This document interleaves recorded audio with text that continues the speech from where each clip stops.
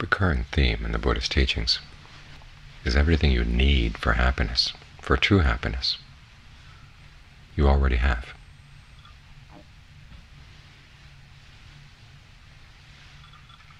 It's simply a matter of developing it.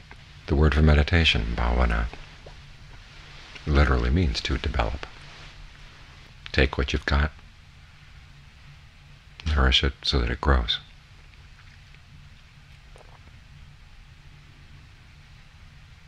And so it's good to take stock at the beginning of the meditation. What are you bringing to the meditation? You may be bringing a day full of scattered thoughts, worries about this, that, the other thing. And if you focus on the negative things you're bringing to the meditation, it makes it difficult. Focus on the positive things. You've got a body. You've got the breath. You've got a certain amount of mindfulness, a certain amount of alertness. If you didn't have these things, you'd be dead or crazy. So you've got the raw materials you need.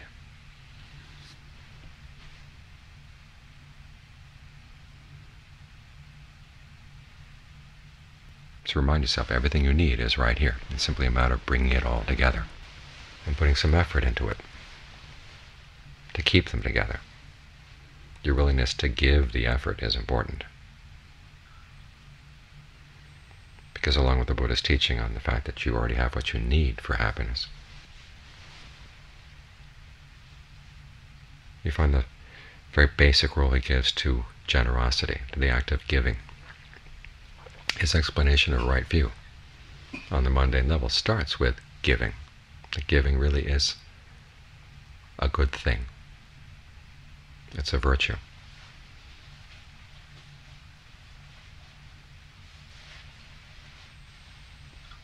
When he was going to teach people about the Four Noble Truths, he would start out by talking about giving, and then work his way up from there.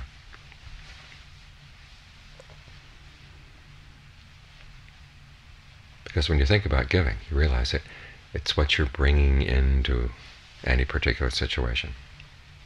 If it's a relationship with another person, what you give that other person, that's what you bring into the situation. It reminds you that you have more than enough.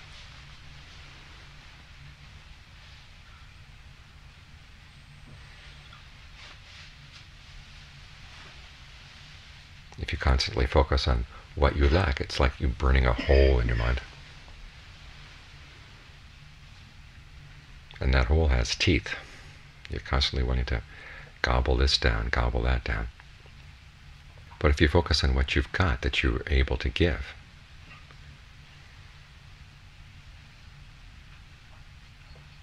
it creates a very different attitude that you bring to the meditation. The person who's able to give is a person who's already in a position of wealth, even if it's a little tiny thing that you have to give.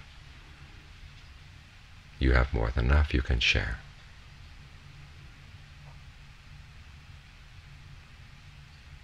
And the same with the meditation.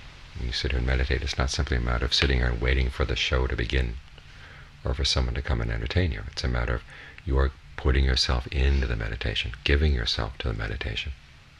That's going to make all the difference.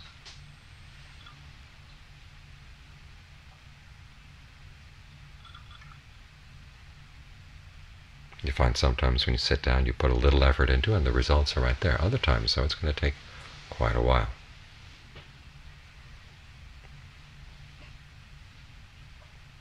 Before you even notice the results. It's not the fact that the results are not there, but often other things are getting in the way, so you don't see them.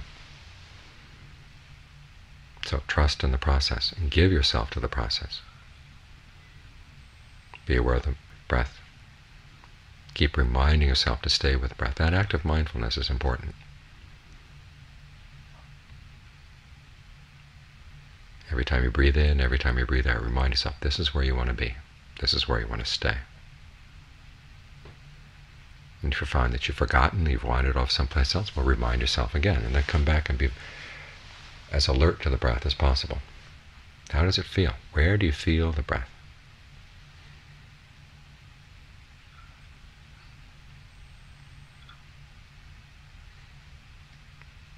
put aside whatever notions you have about how the breath should feel, or where you should feel the breath, and try to be sensitive to how you actually feel it. Where are the sensations that let you know now the breath is coming in, now the breath is going out?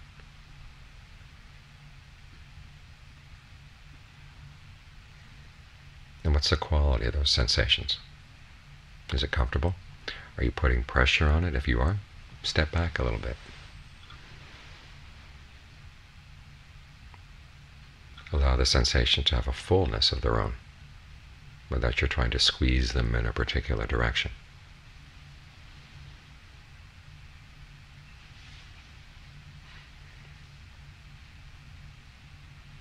Think of all the cells in your body as being full.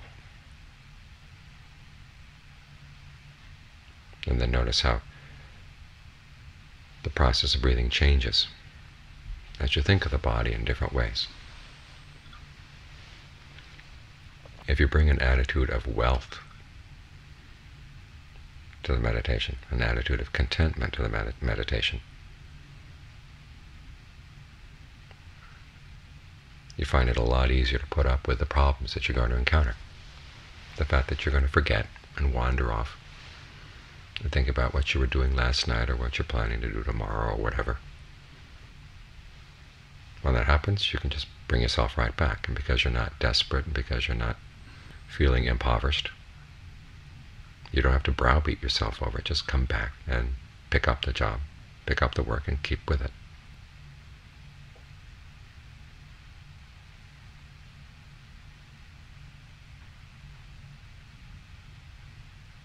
And you're also in a much better position to notice what's going on.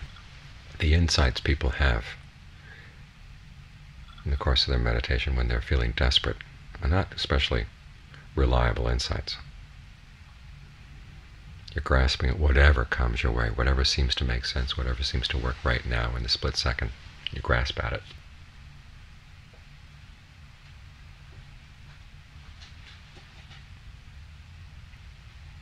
But there's no guarantee that the insight's going to be trustworthy or reliable. It's much more reliable when you come to it with a sense of well-being. And you notice, oh, I'm adding this unnecessary stress here. I'm creating this unnecessary problem. When you see that it's unnecessary, you see that it's a problem, you can let it go. Because you have that sense of well-being with which to compare. So always try to bring an attitude of generosity, an attitude of wealth, an attitude of well-being to the meditation. We're talking about meditating to gain a sense of well-being, but it's like investing in a business. You're not going to get any profit unless you have something to invest. And remind yourself, you do have what you need. You've got the breath, you've got a mind, you've got these qualities of mindfulness, alertness, concentration, discernment. They're all there in an inchoate form. You've got the seeds of these things. The meditation is simply an opportunity to allow them to grow and to flourish.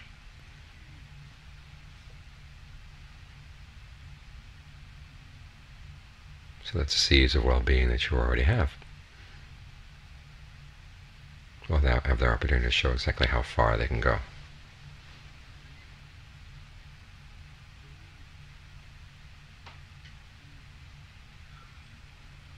So try to be conscious of the wealth that you're bringing to the meditation.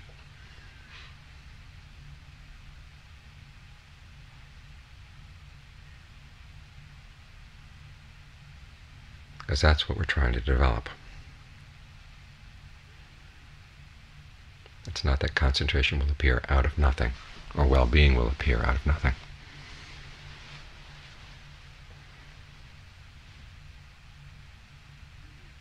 It comes from learning how to tend to the seeds, to tend to the little sprouts that you already have.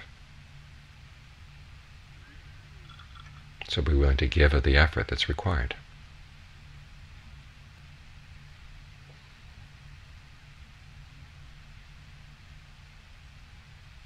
And ultimately you find that the results are more than worth the effort.